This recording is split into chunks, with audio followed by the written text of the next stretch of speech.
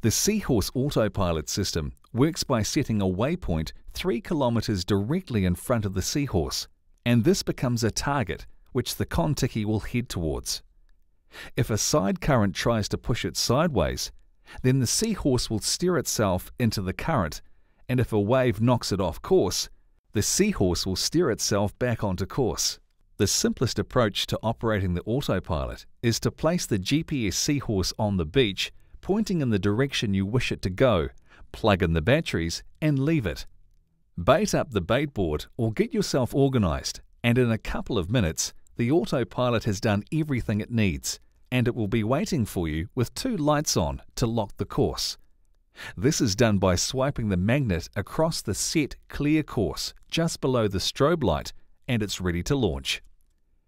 If you want to stay and watch the autopilot step through its stages, there are a couple of things you need to remember.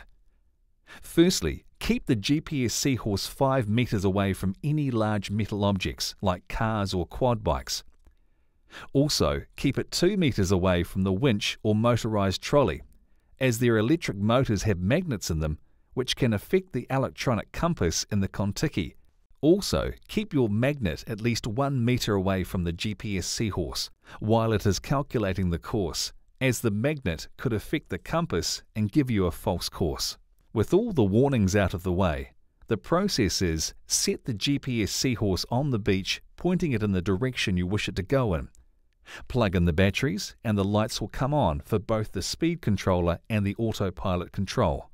4 lights come on as the system initializes, followed by 1 flashing light. The flashing light will last anything from a couple of seconds to a couple of minutes, as the GPS module downloads information on the positions of the satellites. Once this is done and the GPS module has fixed the Kontiki's position, the light will become solid for approximately 3 seconds. During this time, the compass is getting a steady compass bearing. Once the bearing is calculated, the autopilot system now knows where it is and where it's pointing, and it will calculate a waypoint 3 kilometers directly in front of the GPS Seahorse.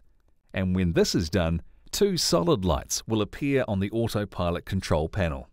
If you move the GPS Seahorse while the 2 lights are showing, the Kontiki will detect the movement, change back to a single solid light, and once you set the Kontiki down again, the autopilot will recalculate the new waypoint.